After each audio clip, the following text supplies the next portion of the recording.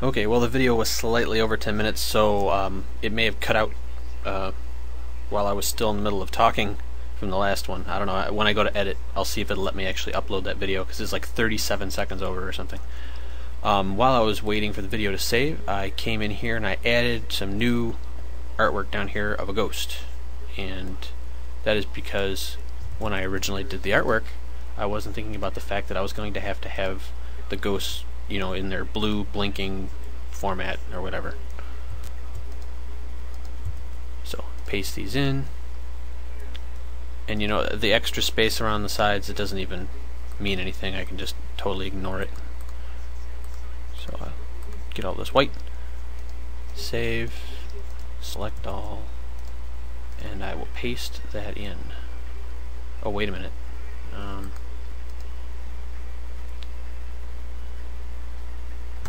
Yeah, you know what? I don't think I was supposed to do that. I believe I had switched these at some point and I just copied over. Yeah, these are supposed to be rotated. Okay, I just copied over the original. Let's rotate these again.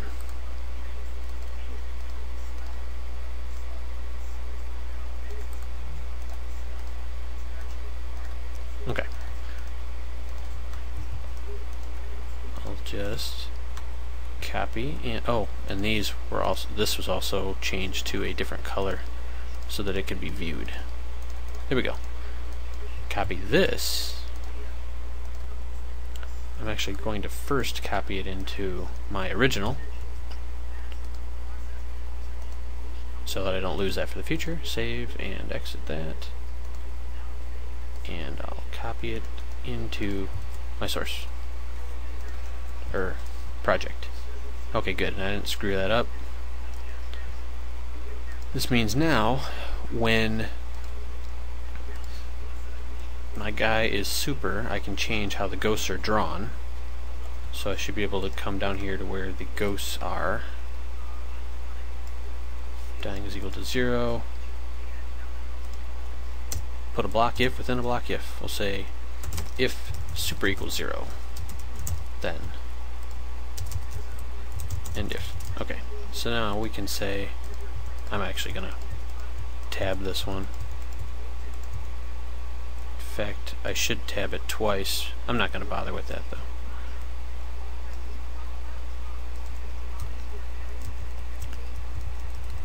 Now I'm going to say if super is greater than 0, it's going to draw the ghost in a different way. I need to pull from, instead of, what is this, spot 4, 2? Instead of spot 4, 2, let me figure out where it says that. Where are we at here? Here's the Y coordinate of where we're pulling from. Here we go. Here's the X coordinate. Let's see here. This direction -1. I'm trying to remember how we have this set up. Direction -1. We don't need the +4. Get rid of the +4 for all of them. Okay, and then here his Y location is 0, 1, 2, 3, 4, 5, 6, 7, 8, 9, 10, 11, 12, 13, and then 12. 13 for the mask. I'm just going to say 13.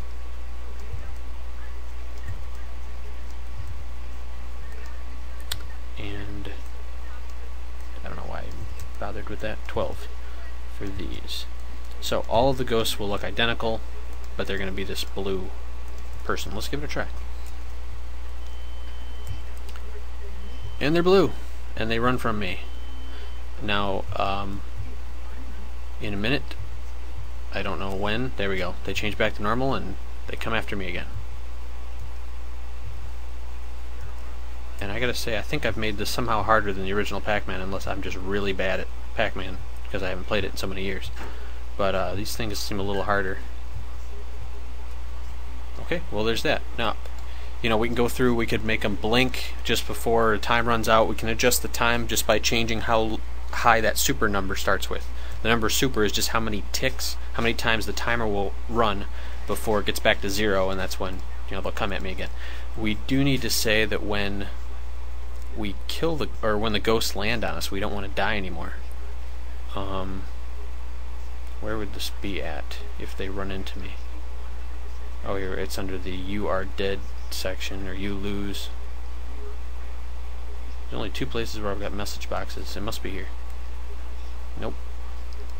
Where did I put it?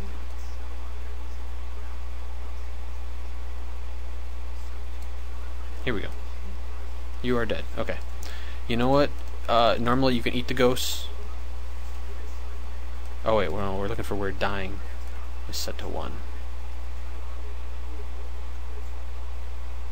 Here we go. Dying equals 0. I'm going to say if dying equals 0 and super equals 0. Normally, this right here means that you can't eat the ghosts. They just can't eat you.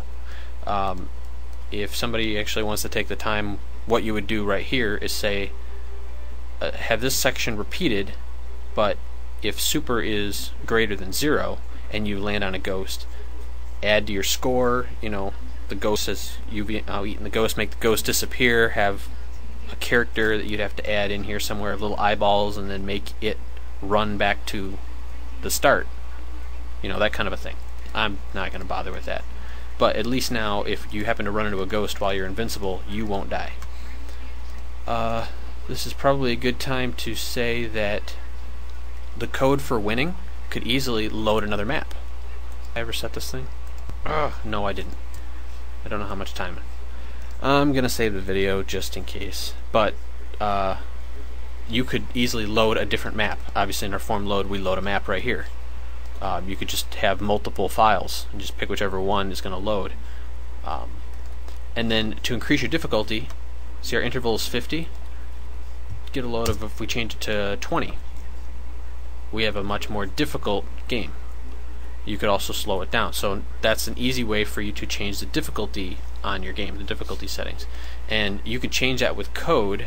I'm going to put this back to 50 here. See, this would normally be our normal speed, but if I go in here with code at any place, I could just say timer1.interval equals like 100, and I'll see it's very slow. So using code, you could change your difficulty. Using code, you can change what map loads. You don't have to exit the game when you win or lose. It's just how we have it set up. But I think this is where I should wrap it up and save the video before anything goes horribly wrong and I go over 10 minutes.